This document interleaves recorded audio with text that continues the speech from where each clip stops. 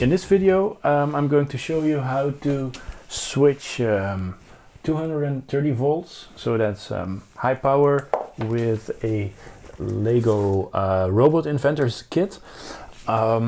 This is actually just to prove a point. It serves no purpose. It doesn't help you in any robot, so you'd better not try this yourself. I just want to show you how you can use the data from this robot over a serial port to control a board, to control a relay switch. So don't do this, don't do it yourself, and if you do it, be very, very careful, because here I'm using a relay and it has got these open contacts. So once I plug this in, there will be 220 volts here, and you shouldn't touch that. What we have here is a Robot Inventor robot. We have this breakout board, and this breakout board here is like a conversion or connection piece between EV3 NXT and this 6.1/10 pitch port, where you can just plug in cables like this. And I have crimped this on a power function cable, so that's really easy to do. Crimping this is really easy to do yourself. And what happens is that I originally designed this board to work with an OpenMV camera, and then I figured I'm using the OpenMV camera not only for the camera but also for the I/O ports on there. So then with a friend I designed this board here, which is an ESP 8266, and it has Wi-Fi. So this also connects your MINDSTORMS robot to Wi-Fi, but we're not going to use the Wi-Fi bit of it today. We're just going to use the I/O ports to drive a relay. Now this breakout here connects any MINDSTORMS robot to the ESP, and then using a serial port protocol you can talk to the ESP and tell it to switch on and off the ports here. So here on my relay, black is ground, brown is 3 volts, and white is data.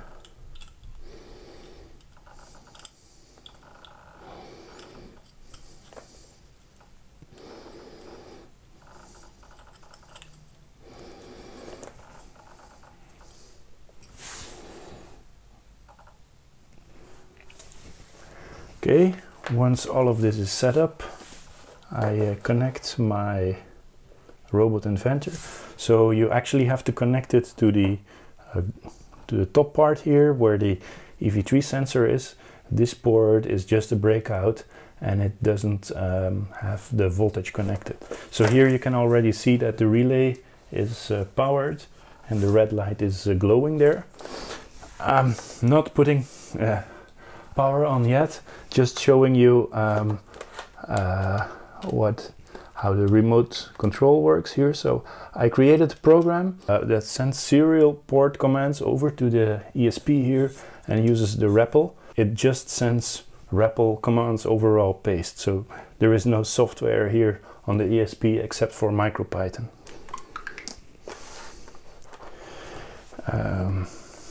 Program is running. So I ripped off Tars's arm. Tars is a walking robot that I made before.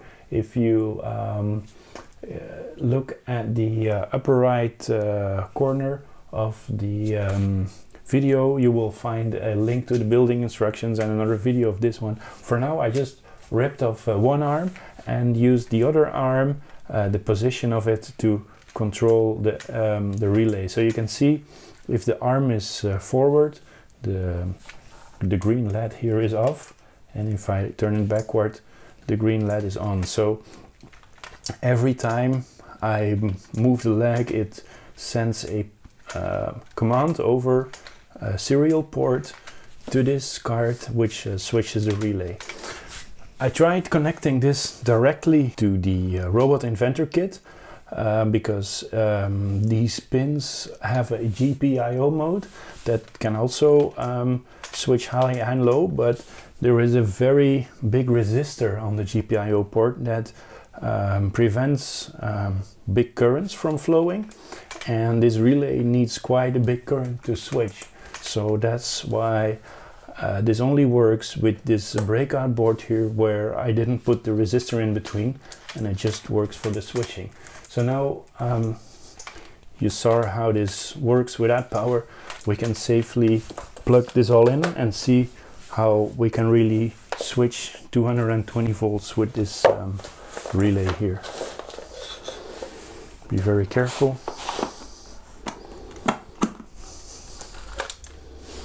Okay, so this is it basically.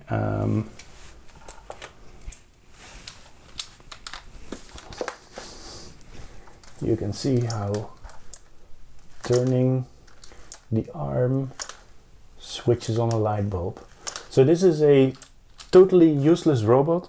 It's the most expensive light switch ever. So there is no point in repeating this. I was just explaining how you can create a breakout board and connect all kinds of other electronics to the Robot Inventor kit. So I hope you come up with a useful thing to connect to this robot. This was just to show you that it works on Robot Inventor.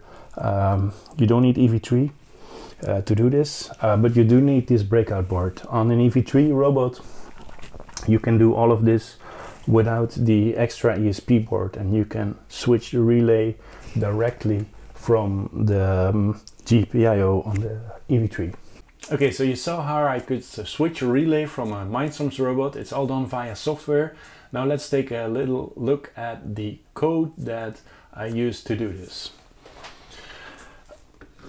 What you can see is, well, actually the beginning of the code here is something that is just to communicate with the Wi-Fi board, so you can pretty much ignore all of this.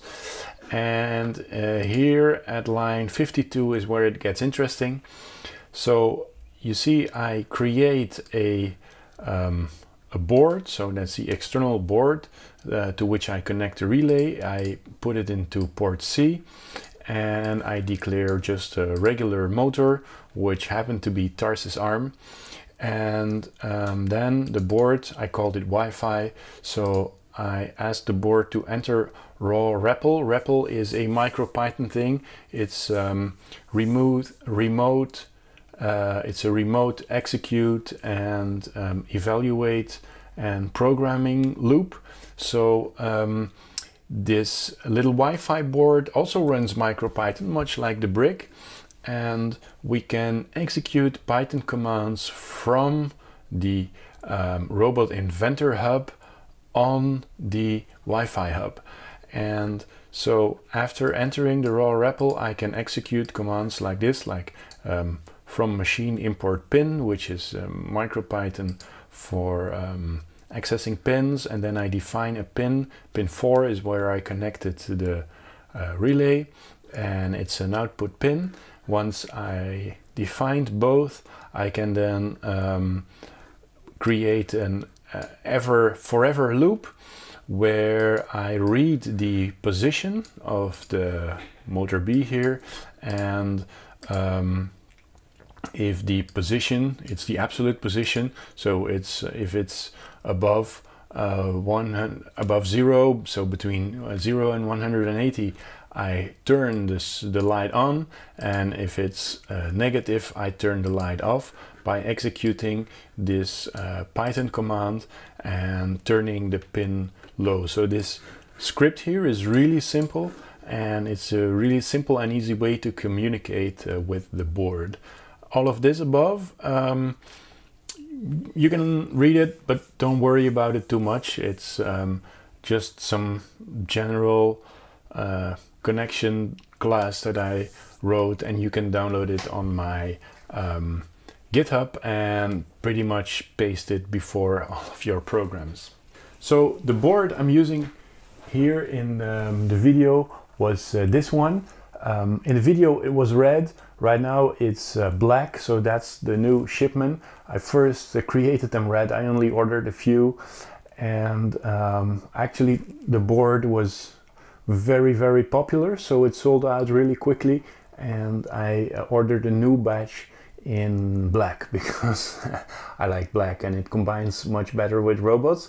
And so this is the Wi-Fi board here that you're able to connect a relay to it and then remote control it from the MINDSTORMS hub. If you follow the link in the card here in the top right corner of the video, you'll find a link to my website where you can get these. I'm not making much profit out of them. I just sell them because I like to enable other people to connect different electronics. I'll also put a link in a card and in the description below to the GitHub library where you can download the code to communicate. So you only have to worry about the MicroPython commands. If you liked this demo, remember to subscribe. In the next video I'll be showing you how to connect these NeoPixels double WB28 something LEDs to your MINDSTORM, so you can make all kinds of nice LED movements with it. Well, thanks for watching and see you in the next video.